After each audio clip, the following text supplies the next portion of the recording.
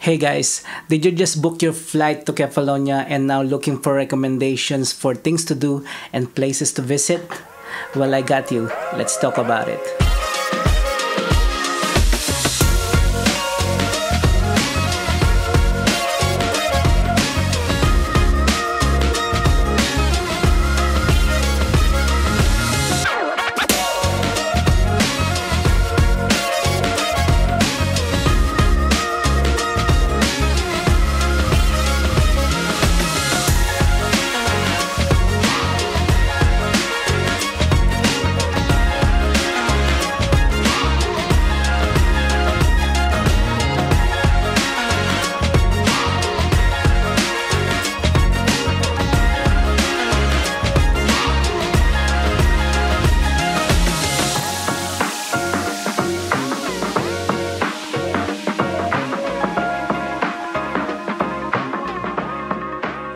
Last month, I was fortunate enough to visit the beautiful island of Kefalonia. And take note, I said beautiful. I live half of my life in Philippines and we have amazing islands there. So me saying Kefalonia is beautiful, it's not an exaggeration, guys. Definitely not. Kefalonia was nice, peaceful, the weather was beautiful, it was sunny all the time I was there. The people are so friendly and the food is amazing. That all is true if you know where to go.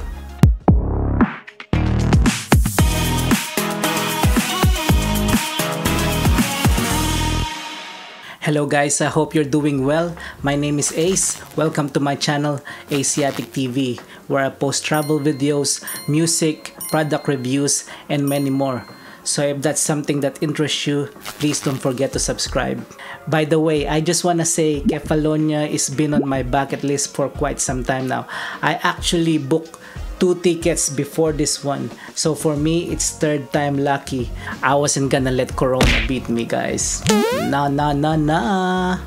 Anyway, with all that being said, let's go ahead with the recommendations. These recommendations are in no particular order, so make sure you plan your trips, your visits ahead, so at least you can maximize your holidays and not waste any time. So number 1, Argostoli. So basically, Argostoli is Kefalonia's town center. It's the capital. This is where it's happening, guys. Get me? This is where you shop. This is where you eat. This is where you book your tours, your car rentals, hotels, nightlife, cruises, day trips, you name it. Argostoli have the answer. There are also a lot of places to eat here by the harbor if that's your sort of vibe. Very beautiful, especially when you're with your loved ones, you know, some romantic gestures there. Oh yeah! There are cool bars with DJs, live music, and everything is open late. So if you're like me and you're sort of a late person who wants to eat late and go out late, there are a lot of places and restaurants that will cater for your needs. Honestly, on my first day in Kefalonia, I got there around 1 a.m. and I just dropped my bags in my accommodation, went straight to Argostoli, and to my surprise, everything is open. So for me, it's really good. When it comes to wellness as well, Argostoli has the answer. There's spa, massages, yoga, beauty, and well-being. Everything is there for you to explore. It's a nice place also to be your base. Argostoli is only 15 minutes from the airport, so a lot of tourists book to stay here. So hence, it really gets busy. It's the jam pack there, especially on summer. So make sure you book ahead on time to avoid disappointment. Number 2, Fiscardo. Fiscardo is probably the most famous village in Kefalonia. This village is on the southernmost tip of the island. So if you are staying in Argostoli and you are driving, it's about 1.5 hours to 2 hours. It depends also on how you drive and the people that drives in front of you, because man, driving there is it's something else. But like the famous quote said, it's not the destination, it's the journey, because the drive up there, guys. The scenery, it's amazing, especially if you like driving on scenic routes. Wow, you will enjoy it definitely. Now, I like Fiscardo village, but I also think it's the most hyped and overrated in my opinion. Don't get me wrong, the village is beautiful, the Venetian architecture amazing, and you know, there's a lot of things to do and see, but for me sometimes it just so expensive and it get really crowded in there. There are loads of amazing restaurants, although be it expensive. Like I said, you can also do a boat trip there, you can do island hopping to the island called Ithaca, you can swim there, kayak. Actually, scrap that swimming there because there's actually a lot of beautiful beaches in Kefalonia if you really wanna swim. Word of warning though, Fiscardo can be pretty hectic because there are so many ships that dock in Fiscardo. So 1 minute it's nice, relaxing, you're enjoying yourself, and suddenly there will be rush of people. They come in abundance, so make sure you prepare your trip. So who knows, when you're on your trip there won't be any ships that be docking there. I was just probably unlucky when I was there. By the way, I actually have a travel video of Kefalonia. There's part 1 and part 2, and in part 1 you will see, if you watch that video, you will see that I was in Fiscardo and there's some ships docking with loads of people in there. And if you're one of those people that was in my video and you're watching now, please give this a thumbs up. So we're on to number 3. Tres. It's Assos. ASOS or Assos. Now, I like Assos. There's something about this village. It's very quaint, pretty, picturesque little village. It's so nice. It's hold a special place in my heart. It's just, you know, those typical little pretty villages. I think that's what Assos is, for me, at least for me. Cars and coaches, anything that is motorized vehicle are not even allowed in the village. So you have to park your car just by the entrance of the village and then you walk to the village, which is, I think it's pretty nice. It gives you that mysterious, dramatic entrance going to an unknown village, which is, yeah, I find it quite nice. You can hike and explore the village. There's also interesting architecture there. There's also a lot of ruins in there. I'm not sure if that's with the earthquake that happened before or they're just abandoned places, and apparently some of those places are haunted. Ooh. But yeah, they are pretty haunted apparently. You can also swim in Assos. They have a little beach. I mean, I even recommend swimming there in Assos rather than swimming in Fiscardo, because the water there is still, it's nice because it's located in a cove. You can even hire a jet ski, you can hire a boat. There's loads of tavernas there you can eat. I think one of the most amazing fish that I ate, a grilled fish, which is so simple, right? But it's just so fresh, and the scenery there, looking at the beach, is just amazing. It just made everything nice. So yeah, I really love ASOS, and I'm sure you will too. Number 4, Cuatro, is Sami. Now, Sami is also one of my favorite places in Kefalonia.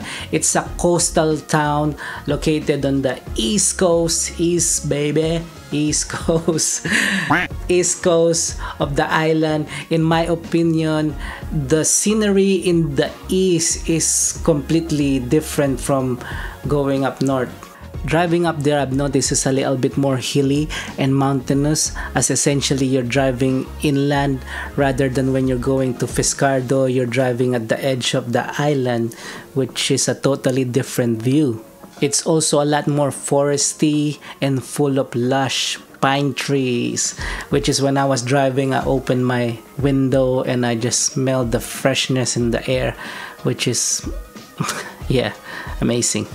So I also imagine there's a lot of good hiking spots in there because like I said, it's more mountainous and foresty. So I'm sure if you love hiking, there's a lot more to explore when it comes to Sami and the other villages inland. As soon as I reach Sami, the road opens up. I feel like the town is much bigger as the roads get wider. There are also a lot of shops there. Shops and then houses on top. Shops, houses on top, and loads of them. I think they were built at the same time. When it comes to amenity, you're sorted there if you're staying in Sami. So things to do in Sami. You can visit the Nautical Museum and learn about the rich naval history of Sami and Greece in total. There is also the Agrila Monastery that was built in the 18th century. You can also explore the ruins of Saint Panedon nearby, which offers great panoramic views, the Ionian waters, and the nearby island, which alone I think it's worth the visit to Sami. Just make sure you check the opening times before you go there as it varies through different seasons. Like everywhere in Kefalonia, Sami also have beautiful beaches, and the most popular one is Anti-Samos. Anti-Samos, it feels like a villain, a name of a villain. This is for my old school peeps out there. If you read the book or watched the film Captain Corelli's Mandolin, which stars Nicolas Cage and Penelope Cruz, if you've seen that movie, the setting there on the beach, that is Anti-Samos. So you know it's absolutely beautiful. You need to check that film out.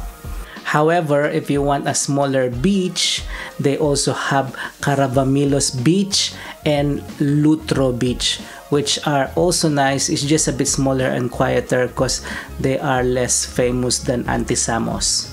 And of course, your visit in Sami will not be complete without seeing...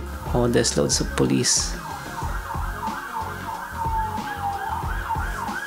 That's like a drum roll for the next recommendation. Melisani Cave. You cannot not go there.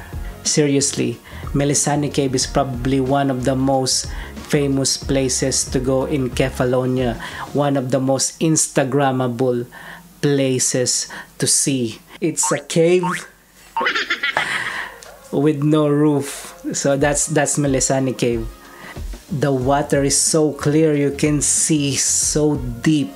I don't even need to explain what Melisani Cave is. You guys probably have that in your bucket list if you book yourself a flight to Kefalonia. If you're looking for an Instagram worthy photo, video opportunity, then Melisani Cave is for you.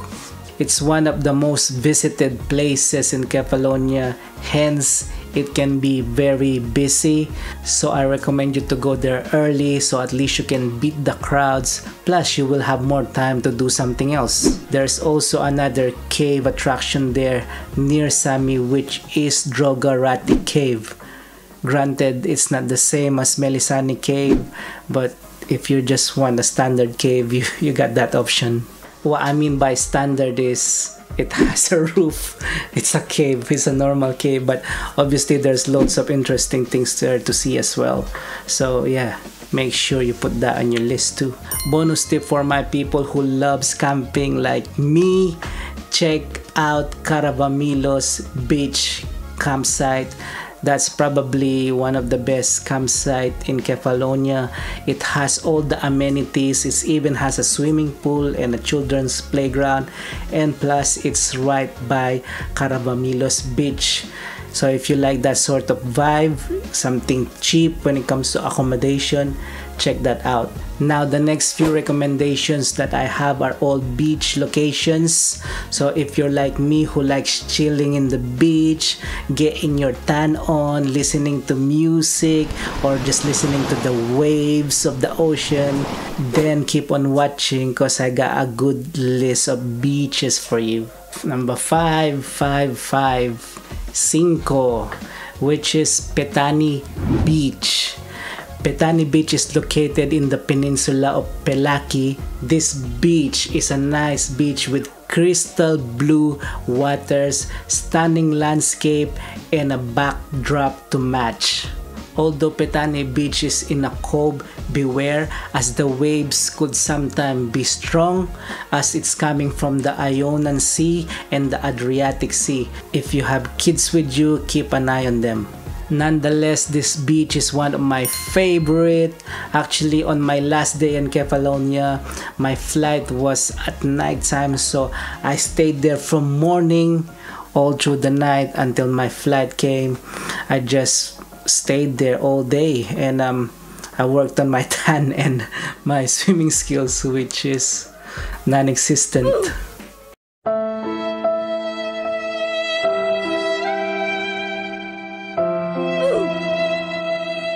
There are tavernas there are bars, there are sunbeds, umbrellas, all the amenities that you need. Parking wise, out of all Kefalonia, this is the only place that I've seen that they charge for parking, which is in Petani Bay. So pro tip, what I did is park just before the houses. As soon as you go down, you see the houses, but before that there's some parking space there. It's a bit of a walk to the beach, but if you want to save, like, I think it's 7-8 euros, just park there and walk down. So yeah, thank me later or buy me coffee instead of parking there. It's not compulsory. Link down below. Number 6 sa S is Myrtos Beach. This is probably one of the beaches that's already in your radar. Myrtos Beach is probably one of the most recognizable, famous beach out of all Kefalonia, all in Greece. It's been described the most dramatic beach in Greece. Some people say the whole world, but I don't agree with that one, but nonetheless it's really amazing there. It's beautiful there. Need I say more? So Myrtos Beach is located on the foot of two mountains, the Agia Dinati Mountain and the Kalon Oros Mountain. Dramatic settings, huh? As well as Petani Beach, you have everything there when it comes to amenities. Parking is free, which is good. There is also an option to do paraglide there because I've seen loads in there. By the way, before you go to Myrtos Beach, make sure you go to the Myrtos viewpoint upstairs. I mean on top, because it's a mountain, right? You have to go down. So make sure you go to the viewpoints. There's one from the south and one from the north. Whichever you're coming from, you can utilize those viewpoints for some Instagram photos, because I know you guys love your Instagram photos. Yeah, make sure you utilize those. Bonus tip, man, you're getting a lot of bonus tips on these videos, bro. Anyway, bonus tip, if you have a short time or you're only staying for a few days, what you need to do is hit several spots in one day. You can actually spend a few hours in Pescardo Beach, which is all the way up in the north, and then you go down to Assos to have some lunch and explore the area, a bit of hike, and then after that you can go to Myrtos and go for a day of swimming and just chilling in the beach. Then you can head back down to Argostoli for dinner. That's what I did, all in one day. Also, Myrtos Beach is a good place to watch the sun go down, the sunset, the golden hour. So make sure you stay for that. If you want the good sunset, stay on that beach and then drive back to Argostoli later for dinner. I said dinner twice now. I'm hungry. Number 7, Siete, which is Sai Beach. The Greek letter X, I, Sai. So up until now, all the beaches that I recommend are a bit pebbly, sandy mix, not really fine sand beaches. But Sai Beach is unique. Sai Beach has this orange and reddish sand, and it's really fine, which is unique. Apparently it's due to the clay content in the area.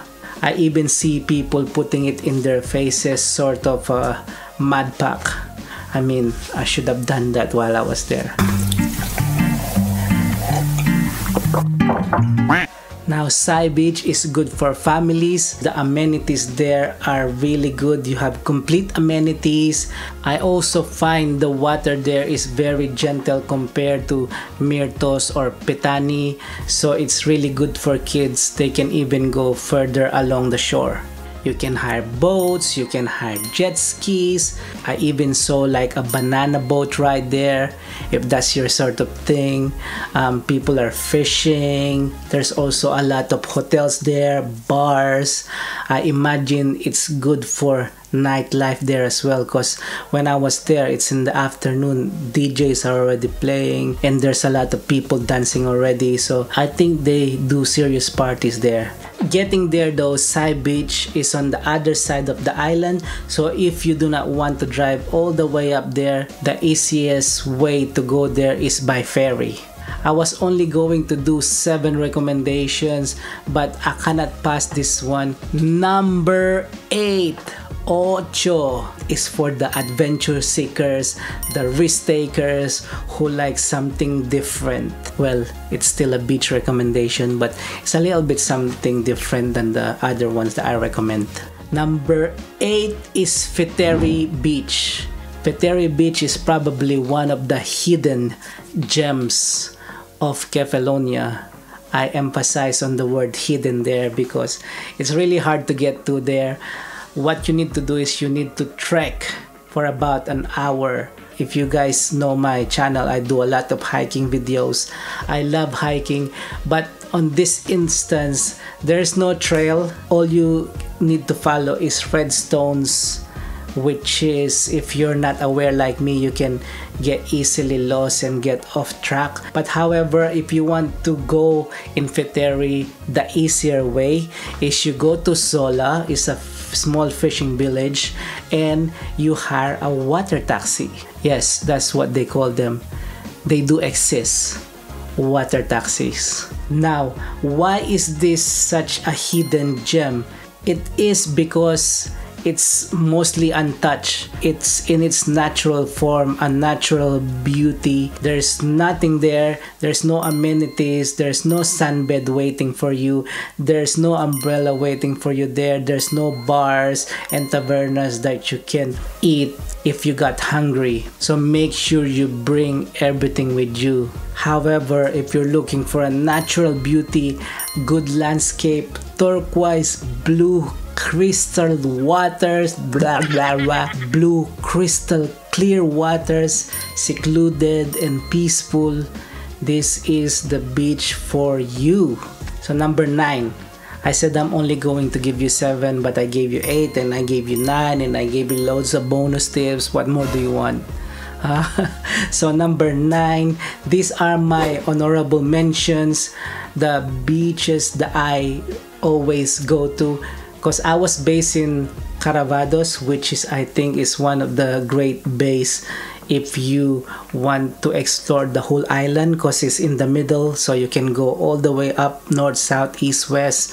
So these are my honorable mention. Number 1 is, we're back to number 1, St. Thomas Beach or Agios Thomas Beach, which is near my accommodation. So I think since I've learned about that place, I've been going there every morning to dip, for a swim, for a coffee. There's a little taverna there, so I go there I think 4 or 5 times while I was there. The other one is Spartia Beach, which is also near to my accommodation. It's a little bit hard to get to, but it's a nice quiet little beach. There's also a good restaurant on top of it, and there's also yoga there if you want to do yoga. The last one is Pesada Beach. Pesada Beach is also nice. You have to go to this residential area first, and then there's little stairs there to go down, and once you go down there, you'll see the beach.